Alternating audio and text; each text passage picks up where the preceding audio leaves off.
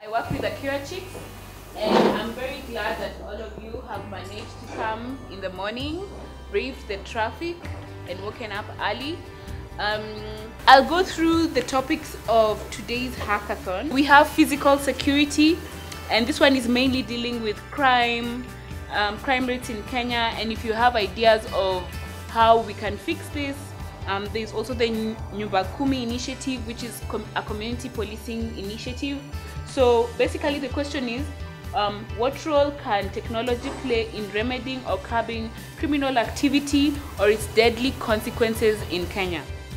Then the second thing is food security, and this one I'll just read the question. And is there an opportunity for technology to bridge the gap and curb food shortages facing certain communities?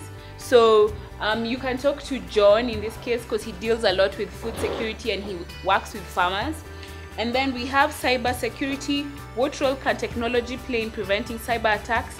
How can citizens better protect themselves? My name is Veronica and my team, and we were doing civic education. We were doing civic education and voter engagement. So basically our group was tackling how to enlighten more people to vote, to know their rights, to know their political system, to know why they need to vote, to know about the contestants, the roles of the people they are voting for, and what to expect. There are some people who may not register as voters because of the distance where the station is. So I think, does this solve a problem whereby I can even register where I am, like register online as a voter, something like that?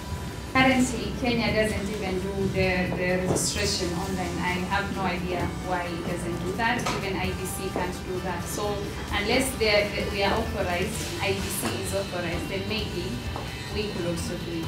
Very good job to everyone. That was quite exemplary. My feedback goes over and above today. I think, try and think of the lifetime value that your product has. Don't give up. That fire that you have, continue burning it and continue pursuing it, because in failure is where you have the toughest lessons and you will never make those same mistakes again. So irrespective of, we don't have losers today. Yeah, so everyone is a winner. Make sure that you continue pursuing it relentlessly, and make sure you see the end of it. Okay, so if you need to consult, you know where to find us, you know where to find the relevant help. But don't give up. That's my message to you. Just don't give up. Keep pushing. You're doing a very good job. Thank you very much. So I think you've all heard the judges' remarks, and I will not start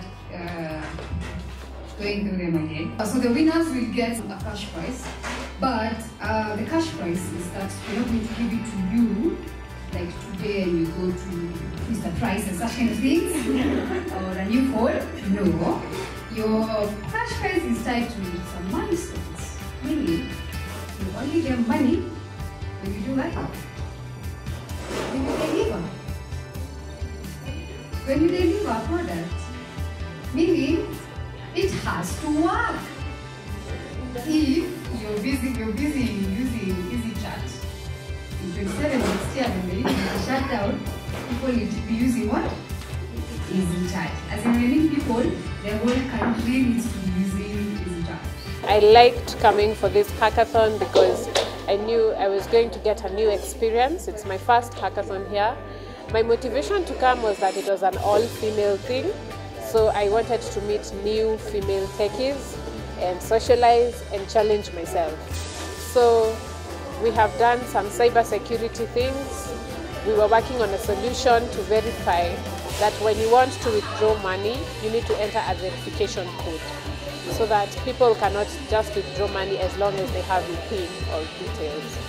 So yeah, it's been fun, it's been real. Looking forward to another hackathon like this. Hi, my name is Berki Said. I'm attending we've actually finished the third hackathon for AkiraChix. It's been really a good experience. I've really learned a lot. The networking part with fellow women in technology, it's really amazing, and I thank you, AkiraChix.